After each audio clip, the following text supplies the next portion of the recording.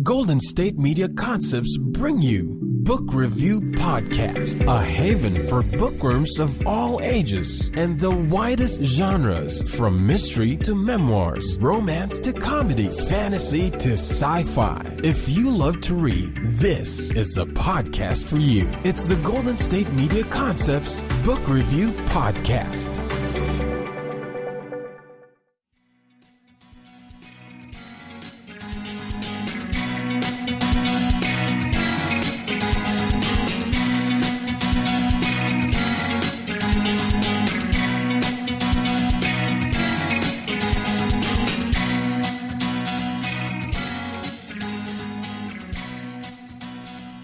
Hello and welcome to the GSMC Book Review Podcast, brought to you by the GSMC Podcast Network. I am your host, Sarah, and I am happy to be with you for another episode, another Tuesday episode of the podcast. As often happens on Tuesday, we do have an author interview today, which I am excited to share with you. I mentioned on Thursday's episode that I would be speaking with author Sonia Faruqi about her debut novel called The Oyster Thief. And we chatted over the weekend about this book that, one of the things that I really like about this book is that it sort of crosses genres. It's got a part. Well, here, let me read you the description first. So, Coraline is a mermaid who is engaged to the merman of her dreams. But when an oil spill wreaks havoc on her idyllic village life, her little brother falls gravely ill. Desperate to save him, she embarks on a quest to find a legendary elixir made of starlight. Izar, a human man, is on the cusp of an invention that will enable him to mine the depths of the ocean. His discovery will soon make him the richest man on Earth, while threatening merpeople with extinction. But then, suddenly, Izar finds himself transformed into a merman and caught in a web of betrayal and intrigue. Meeting Coraline in the ocean, he decides to join her on her quest for the elixir, hoping it will turn him human again. The quest pushes Coraline and Izar together, even though their worlds are at odds. Their pasts threaten to tear them apart, while a growing attraction adds to the danger. Ultimately, each of them faces an impossible choice. Should Coraline leave her fiancé for a man who might betray her? And Izar has a dark secret of his own, one that could cause him to lose Coraline forever. So that is the description of this book. It's partly an adventure story. It's partly fantasy. The part under the water, there's, this quest for kind of a magical elixir. It's partly science fiction. Izar is an inventor, and he invents something that might be possible. Somebody with more science knowledge than I would know if it's possible, but it's got that science fiction edge where it's technology that seems maybe plausible but maybe not plausible. And I don't want to give away too much, but so you've got this above world that is basically the world that we live in, but they know that merpeople exist. They know that world exists under the ocean. So they've got kind of contemporary science fiction above water, and then this kind of fantasy world below water. There is a bit of romance thrown in. It's just, there's so many genres interspersed here, and I found the entire concept really intriguing. And then the book it's both beautifully written and a lot of fun, and just, I keep saying intriguing because I was very intrigued by the concept and then very intrigued by the story as well. So I want to get to the interview with Sonia so she can talk a little bit more about what went into the writing of the book and what was her inspiration, etc. And then I have a few more thoughts that I'll share with you at the end, in addition to the fact that this is a giveaway opportunity. So I have copies of The Oyster Thief to give away, so stay tuned to the end of the podcast to find out how you can enter to win a copy of The Oyster Thief by Sonia Faruqi. And here is that interview with Sonia. Actually, in a second is the interview with Sonia. So I have to apologize to both Sonia and you, the listeners, because apparently I hit the wrong button on the software that I record on and didn't realize it in time. So the very first few sentences that Sonia says are cut off. Usually I say, welcome to the podcast, and then the author speaks, and Sonia spoke and said lovely things. And then when I asked her to introduce herself, I missed the first one sentence of that. So she does come in. It sounds a little abrupt. I apologize for that. I apologize to Sonia, and I apologize to you. But thankfully I caught it before it was, half the episode or half the interview. So it's just a little bit that got cut off. And again, my apologies, but enjoy the rest of the interview. Hi, Sonia. Welcome to the podcast. I'm excited to have you. Thank you so much for joining me. We are here to talk about your book, The Oyster Thief.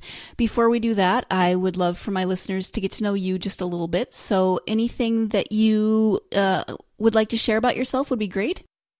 I graduated from Dartmouth College with an economics degree, and then I worked on Wall Street before deciding that I wanted to write books. My first book was Project Animal Farm, which was nonfiction, which came out in 2015. And my second book, The Oyster Thief, coming out now, is a move toward fiction. So I've had quite a few sort of career changes and shifts over the last years, which have kept everything very interesting. Yeah, it sounds like it. So talk a little bit about The Oyster Thief. The Oyster Thief is what I would call in book terms, it's a literary fantasy. It's a book that I hope or intended to do in a well-written sort of way, because I love beautiful prose and I love depth and meaning. And it's also a fantasy in that it consists of a different world. I came to the topic quite organically. It was January 1st, 2015, where I live in Toronto, Canada. And if you've ever been here, it's not like California. It's kind of freezing in winter. And I was just looking out the window, sitting on the couch, and I wanted to escape underwater, or rather to the water. But I couldn't. I had nothing booked for the immediate future. So I made a cup of tea and I switched on my laptop and I just started creating an underwater world myself. So it was very sort of sudden and impulsive, and it took me quite some time because now we're in 2018, almost 4 years from that date. And I've really enjoyed creating a world of mer people and their culture and the people themselves. Use science and my imagination both to sort of guide my way. Fun. I love that you're wanting to take a vacation turned into a book. Can you talk a little bit about the inspiration for the story itself? I mean, that was your inspiration for the world. How about the story itself? The story took me a bit longer. It was actually quite tough in some ways, because in nonfiction, when I wrote Project Animal Farm, the book traces my journey going to farms around the world. Mm-hmm. And so it's a narrative account of my personal story, which happened. And so I didn't need to use my imagination very much, except in the language itself, but not in the events that were themselves unfolding. Whereas in The Oyster Thief, I found that I really had to think a lot more and more deeply. I essentially had a three-part process for the book, or it has three components rather: the story, the setting, and the characters. I started with the setting, the underwater world, and then the characters, Coraline and Azar, and then the story came more out of the setting and the characters and how they were intersecting. Overall, I had this concept of an elixir, a quest for an elixir, a life-saving elixir that exists in the ocean. And so that's one of the themes you'll see that's connecting different parts of the story. But beyond that, it's a mix of the setting and the characters and things that are happening in the lives of these characters. Mm-hmm. And speaking of the characters, the main characters, Coraline and Azar, can you talk about them a little bit, and what do you think about them will resonate with readers? Coraline is a 20-year-old mermaid. She's my favorite character in the book, actually. She lives in a little village called Urchin Grove, and she's someone who's very reliable, really nice, someone you would like to know in your personal life, someone who would not let down her friends or family. At the same time, she's also ambitious in her own ways. She's an apprentice apothecary at a clinic called the Irregular Remedy, and she works hard. She's very passionate about her work of healing others, and she gets engaged to the most eligible merman in the village called Eklon. At the same time, she is partly conventional because of her mother, Abalone, who's a bit of a dominating figure in her life. But at the same time, she has thoughts of her own and ideas of her own of wanting to explore.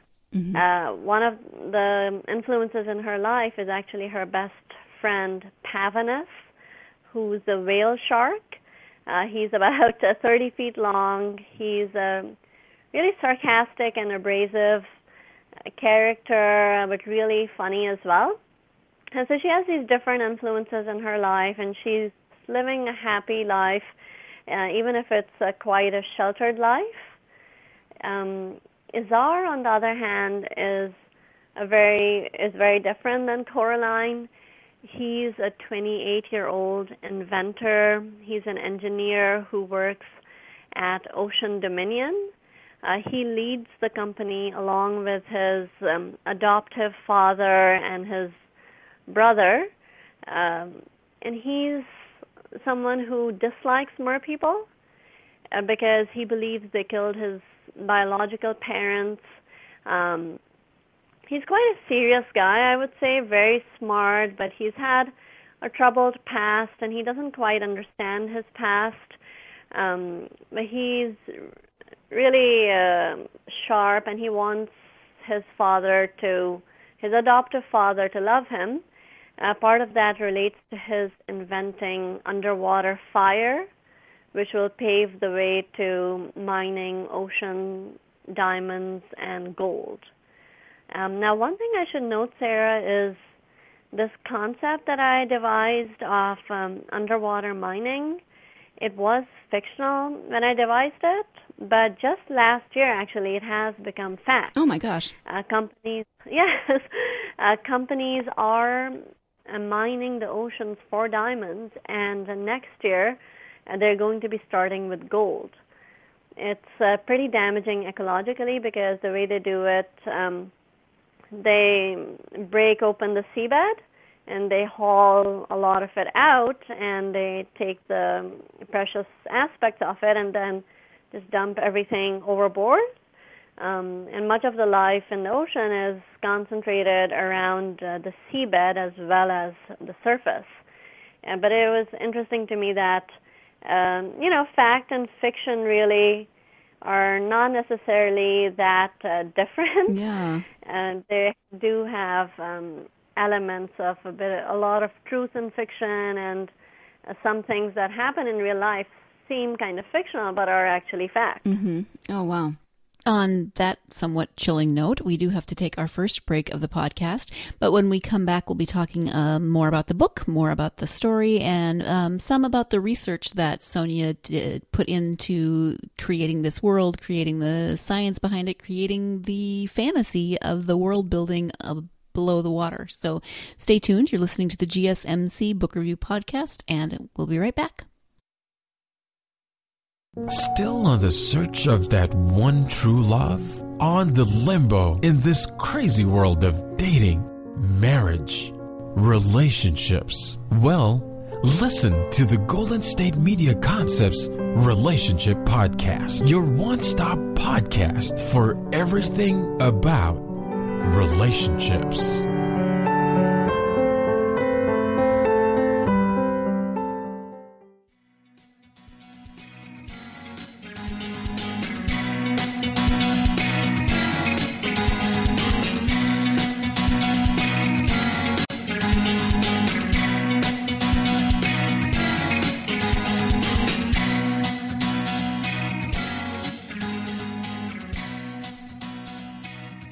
Welcome back to the GSMC Book Review Podcast. I am speaking today with Sonia Faruqi about her debut novel, The Oyster Thief, and we were talking before about the invention that Azar creates and how some of that has become fact rather than fiction in the world we live in, which then leads me to my next question for her.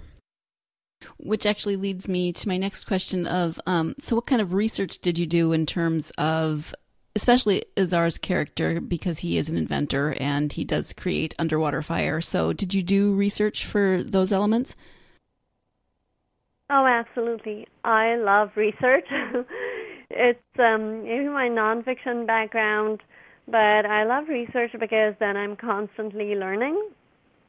Here I did a lot of first-hand research in the form of snorkeling, scuba diving, and even swimming with sharks. I wanted to portray the underwater world in a way that is actually true, both from a sensory perspective and the factual perspective. On the factual side, I read hundreds of articles and lots of books about the ocean, like about seashells and about algae, about animals. I actually had an Excel file with so many different kinds of algae. For instance, Azar's background is as an inventor, and he's all about physics mostly, which actually I don't love as much as I wish I did. So I had to think about the chemistry of underwater fire. And that hasn't been invented because, fire and water sort of don't go together. Right. There's a comment in the book, water vanquishes fire, and something of the reverse. I can't remember the exact line. But I had to think more about how it would work from that perspective. And there's an oil spill that we see in the book, and I had to think more about how that works. Mostly, though, the research was relating to the water, even sunlight in the water. For instance, I wanted the mer people to have sources of light, because one of the challenges is that most of the ocean is actually pitch black, because it's so deep and light doesn't go that deep. So the mer people live in pockets that are called the sunlight zone, which is not very, very far deep, but sunlight does penetrate. And at night, they need a source of light, or in general when they're going deeper. So I use bioluminescence, which is common in the ocean. Bioluminescence is actually a lot of creatures like algae, animals, and bacteria will light up in the dark. And that's how they're navigating their way and communicating in the dark. So the ocean is a bit like the night sky, I would say. And the mer people, they use orbs that are filled with this bioluminescent bacteria that helps guide them in the dark.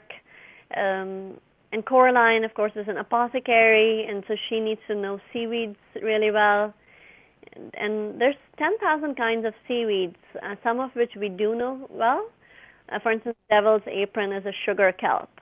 So I devised that as a dessert in the Oyster Thief, or particular algae with particular components. I sort of use them in a way that would culturally fit within the world of mer people. And so it was a process, but it was a lot of fun to moor the story within a setting that is pretty much, I would say, scientifically accurate to the extent I was capable of, and to the extent that much of the ocean is actually less known than the moon.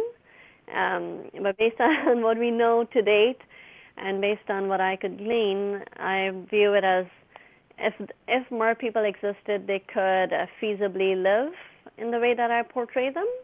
Mm-hmm. And so you did the research, and then talk a little bit about the world building that went into the underwater world, because you had to, as I was reading through, you have to think about, you're underwater. So how do liquids work underwater for drinking, or how do they need chairs? Do they have beds? All of those things. How did you envision and create that underwater world? I thought about it quite a bit, and it was different for different areas. They do have chairs made of stone and furniture made of stone. So I looked into what kinds of stones exist underwater, and then what kinds of uses they could have. There's limestone that they can use, there's slate, there's shale, and there's also some things that they use in a jewelry sort of context, like olivine or peridot. So I created their culture around these existing stones, and I should also mention the story is set in the Atlantic Ocean. So I wanted to ensure that everything that's existing in this particular story of these particular characters is found in the Atlantic, whether we're talking about the stones or anything else. It was interesting and enjoyable to think about that. In terms of the way they eat, they use stone sticks, which are a bit like chopsticks. And for liquids, they don't need to drink water because it's constantly filtering through their gills. But they do drink wine. And there are actually sea grapes. There are different kinds of grapes in the ocean. So the way they do it is they make a wine out of these grapes, much like we might on land. And it's in a sort of flask that has a lid that only opens when you touch it to your mouth. It's just the mechanism of how the stopper on the flask is. So all of these things came together, whether they're currency. Also, they use shells as currency. And interestingly, some cultures on land have also used shells as currency. But I said that these different kinds of shells have different purposes. Like these ones are currency, those ones are jewelry, or these shells are buttons. It just went from that and keeping track of the different uses and what would make sense in a particular context. So I really enjoyed the world building, and it came partly from the science and partly from my imagination as well, based on what I thought would be kind of interesting. Mm-hmm. And actually, I was glad when you explained the mechanism for the way they drank the wine, because I kept thinking, how is this staying in? And then you explained it, so I was happy. I would like to talk a little bit more. You mentioned Pavonis, Coraline's best friend, and her parents each have that you call them muses. So talk a little bit about what is a muse and what function does it play in the story. I wanted there to be animal characters in the Oyster Thief because it would just be fun. And I wanted to highlight the diversity as well in the ocean beyond the mer people. Muses are animals whom you bond with. It's your animal best friend in a sense. Coraline's is the shark, and her father's muse is a seahorse. It could be a bit of, your best friend might be exactly like you, or your best friend might be quite different than you.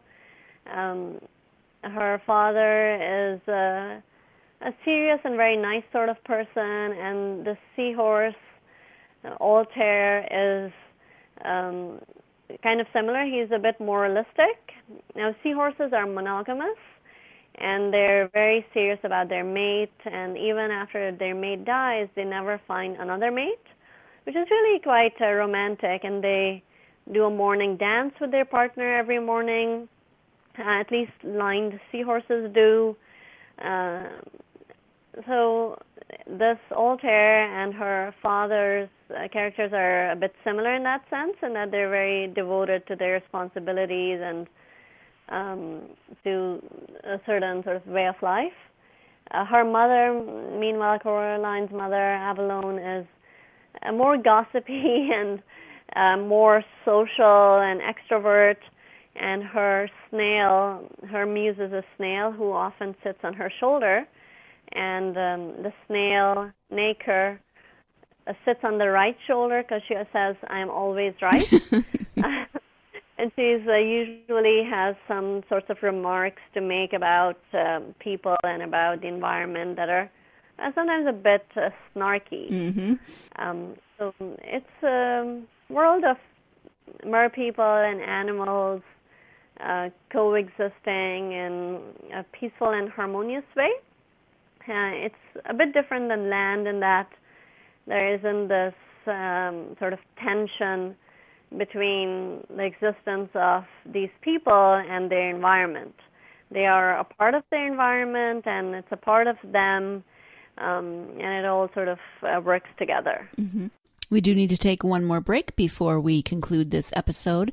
I do want to say how impressed I am with the thought and the detail that Sonia put into not only the research, but everything about this book. I mean, she just thought about, it feels like she thought about every aspect of this book and tried to make it as accurate and realistic as possible, even though part of it is, kind of a fantastical fantasy world that takes place under the water. And I just really appreciated listening to her talk about what all went into creating this world, creating the characters, creating the story. So we do have to take that break. When we come back, we'll be concluding the interview. So stay tuned. You're listening to the GSMC Book Review Podcast, and we'll be right back. Tired of searching the vast jungle of podcasts? Now listen close and hear this out. There's a podcast network that covers just about everything that you've been searching. Hey! The Golden State Media Concepts Podcast Network is here. Nothing less than a podcast bliss with endless hours of podcast coverage. From news, sports, music, fashion, cooking, entertainment, fantasy, football, and so much more. So stop lurking around and go straight out to the Golden State Media Concepts Podcast Network. Guaranteed to fill that podcast itch. Whatever it may be. Visit us at www.gsmcpodcast.com. Follow us on Facebook and Twitter, and download us on iTunes, SoundCloud, and Google Play.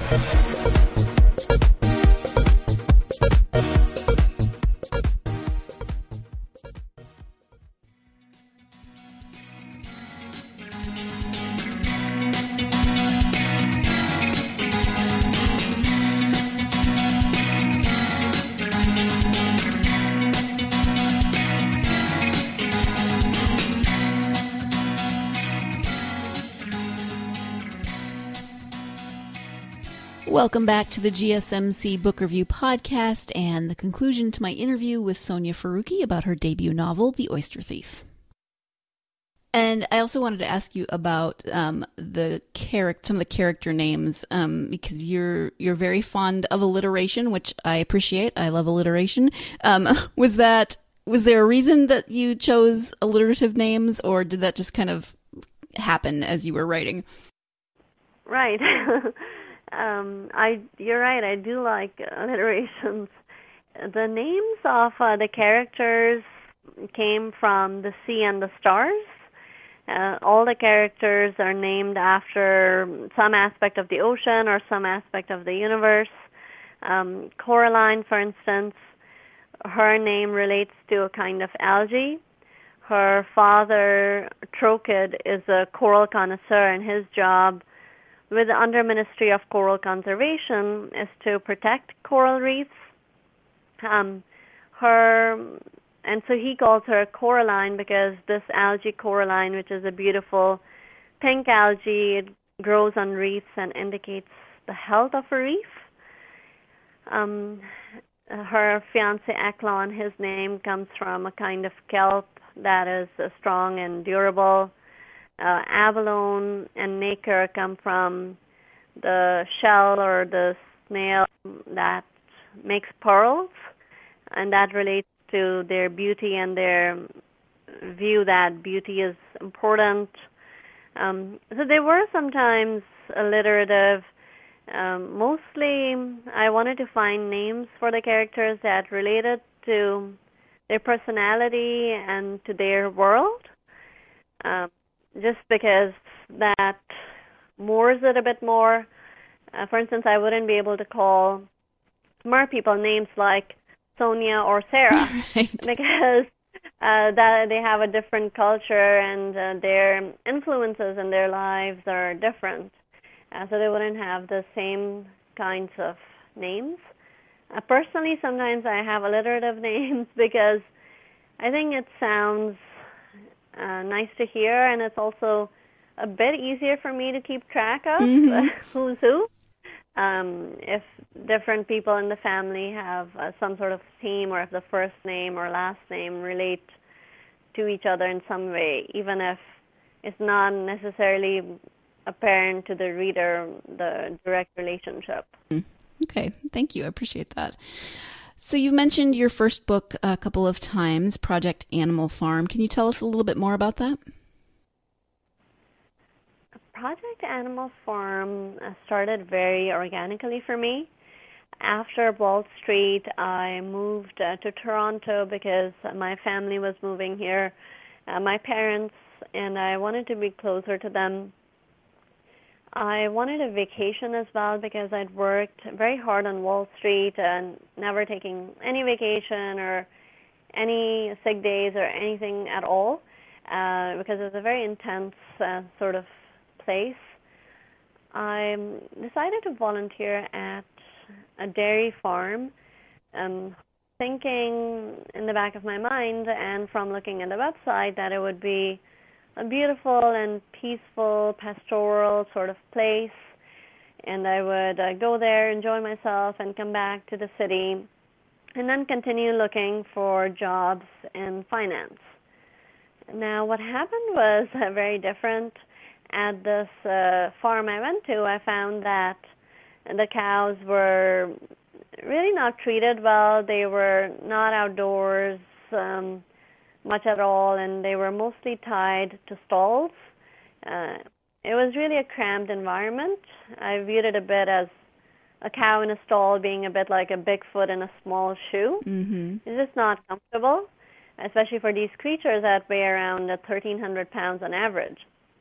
Then I met more farmers there. I went to their farms as well because I was curious to see how does the rest of farming look like.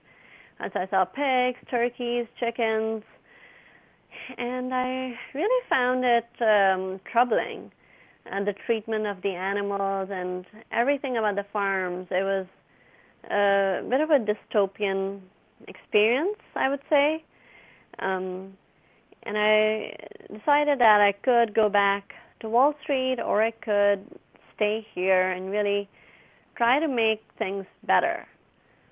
Then I decided that I needed to learn more, and I went to farms in several countries, the United States, Mexico, Belize, Indonesia, Malaysia, Singapore, the United Arab Emirates, to see more about the problems and the solutions as well. My recommendation is relating to producers and consumers. We need more laws to protect animals and to generally have some level of oversight into the system because much of it is operating behind closed doors and we don't have any sense of where our food is coming from, although we are starting to become smarter about that. That was part of it. Another part of it was ourselves thinking about how we're eating and do we really want our dollars to be supporting factory farms that are really bad for the environment and the animals and the workers, or would we be willing to support more plant-based eating and also farms that are more conscientious and not viewing animals or workers as objects? So it was a very fulfilling and interesting, but also at times a difficult book to write.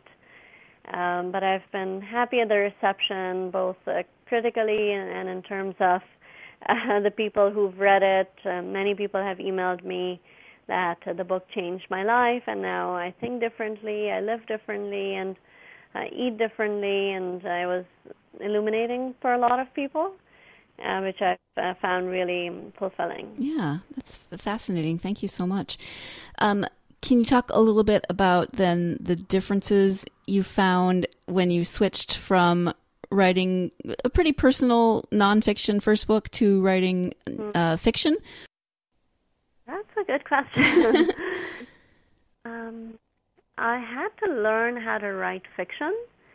I initially thought that, hey, I've written a book, and so I should be able to write something else relatively easily. But it really wasn't easy. I spent about 2,000 hours on the earlier version of the Oyster Thief, over 2.5 years. And then I just threw it all out. I started from scratch. Oh, wow. Because the story wasn't really very intricate. I hadn't researched the ocean much. It didn't feel deep. And so I decided that although I could publish it, and although my publisher had said yes to that book, I knew I could do a lot better. Then I really started to think deeply, and I spent about 3 months planning the book, from the setting and the science to the characters and the story itself that they would be embarking on. And that more serious approach really helped me. I had this sort of idea, which I think many people have, that in fiction you're kind of going with the flow. You have some brilliant thought, you write it down, and then that leads to the next thought. But I found that planning was actually much more essential even than nonfiction, because it's important to have intriguing elements and something that is well thought out. Otherwise, a work might sprawl, or it might not. It might be going in directions that are not really very productive or interesting. So having that more top-down approach, rather than just waiting for sparks of inspiration and then just writing them down, the top-down approach really helped me and was also more conducive to my personality, I would say. Mm-hmm. And so you came to writing in, kind of a not straightforward way with your experiences, and then you're writing your first book. Is it something that you'd thought about before you wrote your first book as something you wanted to do, or did you really just come to it because of the circumstances you found yourself in? More the latter. It was really the circumstances. Both the books were very organic in terms of the original spark. And if I hadn't gone to that farm or gone to other farms, I would never have thought of writing a book. Now, with my personality and background, Wall Street was a very natural fit for me. I love numbers, I love Excel, and I love strategic sort of analysis, whereas writing is more art-based, and even though there is research in it, ultimately what you're coming up with is a work of art, particularly with fiction.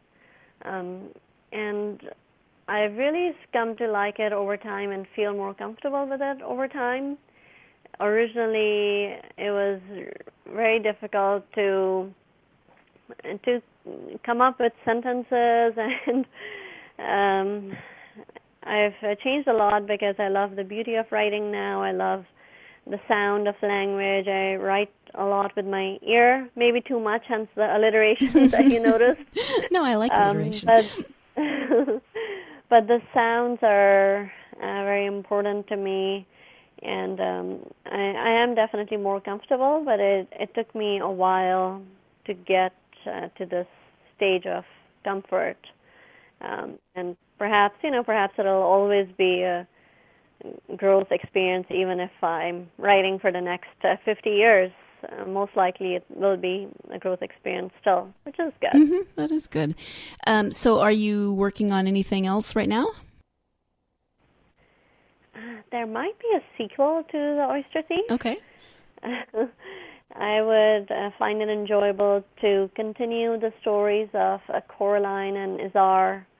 And I won't say too much, but the book almost ends on the note of there being a potential sequel. I was just going to say that. I felt like there was room. Yes, I've been thinking about it. I haven't started writing. but it could involve a journey to another ocean.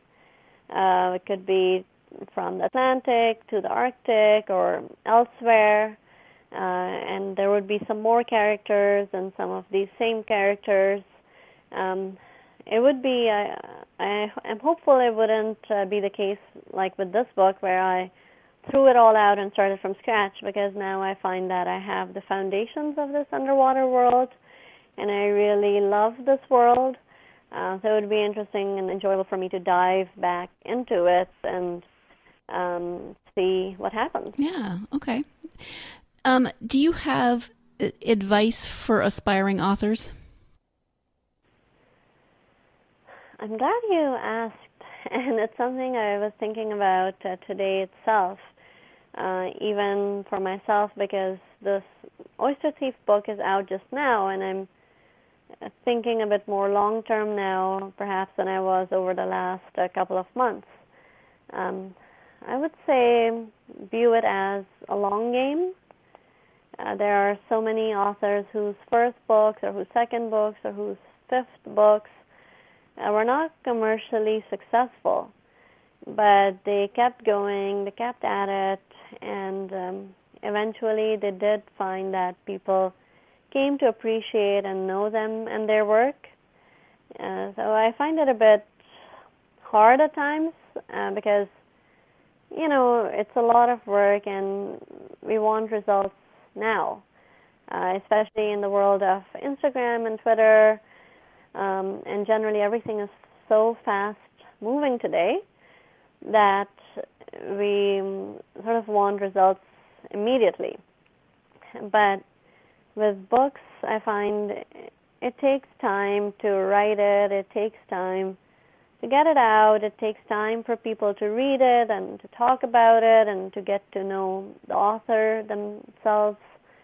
And I would just view it as a sort of long-term thing rather than expecting sudden fame or sudden riches, because although that does happen sometimes, it's really a very tiny minority of authors who are that fortunate. Yep. And many of them, we may hear of a particular book and read it and love it, but we may not know that that's that person's 12th book. There were many others that we did not know of before that. So I would just keep that in mind, just viewing it as a long-term career rather than a one-book wonder sort of mindset. Mm-hmm. Okay, thank you. Do you have favorite genres and authors when you read for yourself? That's a tough one. I read mostly nonfiction, actually, and most of my bookshelf, of the 6 shelves, 5 are nonfiction. Only one of them is fiction. I've loved the Harry Potter series. I thought that was beautifully written, and from the writer's perspective, I know that keeping a story going over multiple books is not easy. That's why often there's a first book and it's very good, and the second book will still maybe sell a lot because people are waiting for it, but it may not be nearly as good as the first one. But I found that it was so well executed over all the books. I love philosophical fiction. Particularly, I like Ayn Rand. And she wrote Atlas Shrugged and The Fountainhead. And I don't necessarily agree with all her philosophies. These days, especially, she's associated a lot with the far right. But I love how beautifully she writes and how she mixes a story into points of view. For instance, the Oyster Thief has themes of ocean conservation within the story, whether we're looking at the diamond mining itself or whether we're looking at the oil spill, or more broadly, whether we're looking at the mer people existing in this oceanic world, and so their natural desire to want to protect that world. And I just thought she does it very skillfully and beautifully over works that are often 1,000 pages in length. In nonfiction, I like books on food topics or animal welfare topics. I also like self-development works, books on, it could be a particular topic like networking, or it could be about happiness or organization or something else. But different kinds of things. Sometimes I'm reading multiple books at the same time on my e-reader, and I just sometimes have a mood for this, and I have a mood for that on different days. So it's quite eclectic, I would say. Okay, thank you. I know you have a website, so tell people where they can find your website and where they can find you on social media. My website is soniafaruqi.com. That's the spelling of my name, SONIAFARUQI.com. You'll see it's a website I've redone recently with my talented designer. It's an animated website, so it's fun to visit. I'm also sending out a monthly newsletter, which includes a lot of information on my books or events, and book giveaways as well are quite common, and also information more generally about the ocean and the planet and other things that come up that are of interest. On social media, I'm on Instagram and Twitter and Facebook. On Instagram and Twitter, it's at Sonia_Faruqi. And on Facebook, it's at Faruqi Sonia. I'm also very responsive to emails, actually. People do reach out to me often. So if anyone has any questions, they can email me at info@soniafaruqi.com. And I'm usually pretty quick to reply to my emails. Okay, thank you. I appreciate that. And all that information, the links and stuff will be in the blog post that goes with this article, so people can find you pretty easily. Perfect. Is there anything else that you would like for people to know about you or your books or writing, anything that we haven't touched on? I think we've touched on a lot of different topics. I would say that for those who read the book, I would love to know your thoughts on the book. Before I started writing, I didn't really realize how much it means when readers reach out directly to the author. But I love hearing people's thoughts on my work. I would say that I do believe we're living in a time where our actions are important, and small things can make big differences. On the topic of the ocean, I never came to it from a conservation perspective as such, because I just started the book, as we mentioned, quite organically, just in winter, wanting a water escape. But now I do find that there are easy things we can do to help the oceans, which are struggling under some human influence. We can try to eat more sustainably. We can also think about things like our sunscreen. Many of us want to go to coral reefs to see the reefs, and that's a wonderful thing to do. But what we don't realize is that the sunscreens that we use, chemical sunscreens, almost all of them, are very damaging to reefs. Even a couple drops of these sunscreens can kill coral reefs. So I recommend using mineral sunscreens. These sunscreens can be found in health food stores, or usually I just order them online. They're not expensive, and they're very high quality sunscreens that are based on natural ingredients rather than chemicals that kill nature. So that's something easy that everyone can do. We can also think about our use of plastic. One of the issues facing the ocean, sadly and strangely, is just all the plastic that ends up in there. And plastic doesn't biodegrade. It can be considered almost a chemical in that it's fully man-made. There's nothing natural there. And animals often eat it and get sick, or It just generally pollutes the waters. So we can think about our use of plastic bags and not using them, using other things.